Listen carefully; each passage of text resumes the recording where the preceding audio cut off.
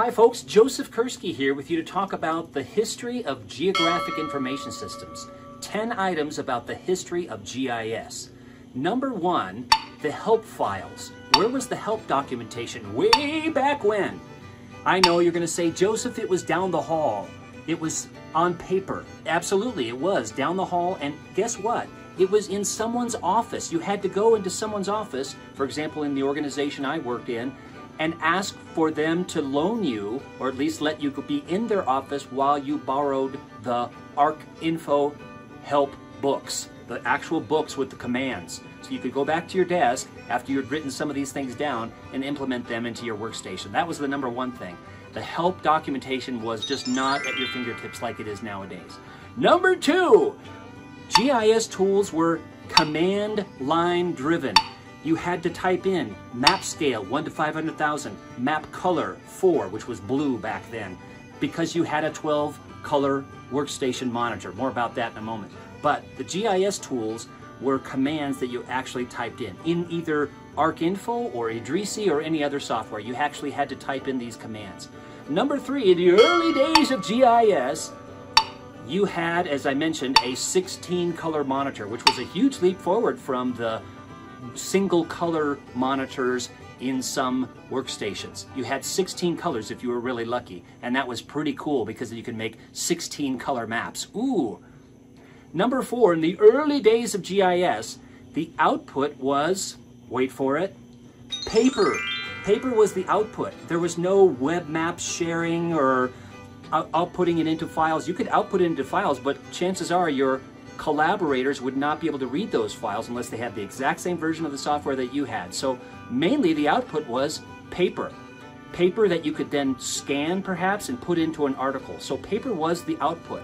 And that's why layouts became such a huge thing. How are we going to structure our layout so we have a projection information, our source information, our title, our orientation, our date, our author, etc. So the output was paper. Number 5, in the early days of GIS, data came on physical medium, physical media, analog tapes, actual reel-to-reel tapes in the way back early days, and big floppy disks, and then smaller floppy disks, and then later CD-ROMs and DVDs and hard drives and little drives that we used to carry around in our necks because they were, wow, we could carry around 3 gigs on our necks. But it was in physical media.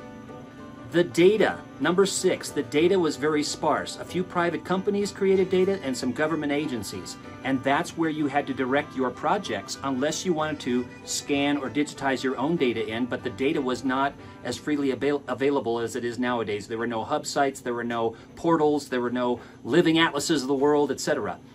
So that was number 6. Number 7, to get data from maps, how did you have to do it? I hinted at this a moment ago. You had to scan in your maps, analog existing maps or aerial photographs, or even satellite images that were printed, or you had to digitize them on a big digitizing tablet, like a big CalComp tablet.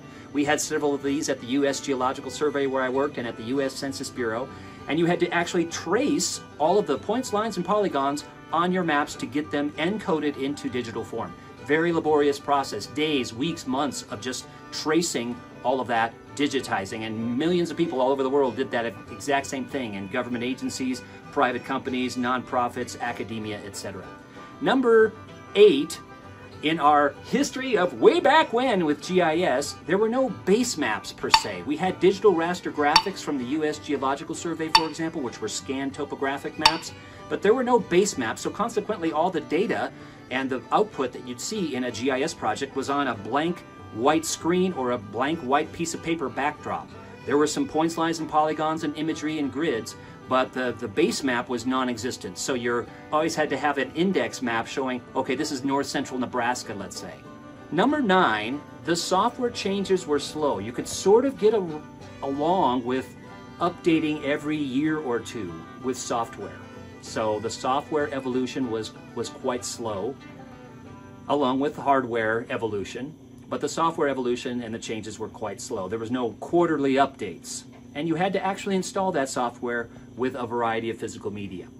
Number 10 in our history of GIS way back in the early days The community of GIS users was relatively small. GIS was a niche sort of an operation where a few people know a lot about GIS, and it took years for them to get trained into being proficient in GIS. There were conferences. We had the ESRI user conferences going back to the early 1980s. We had something called GIS LIS, which was a pretty big annual conference that happened until about 1998. We had the GITA conferences. We had ASPRS. We had a few others, state, regional, international conferences as well. But the community was fairly small, and you could get around knowing certain individuals rather well. There were some people in planning, geography, environmental studies, transportation, and a few other fields, but nothing like we have today in terms of the widening of the number of disciplines using GIS. So those are 10 items about way back in the early days of GIS. And we've come a long way. We've got a long way to go, but we've made a lot of progress since then. Thanks.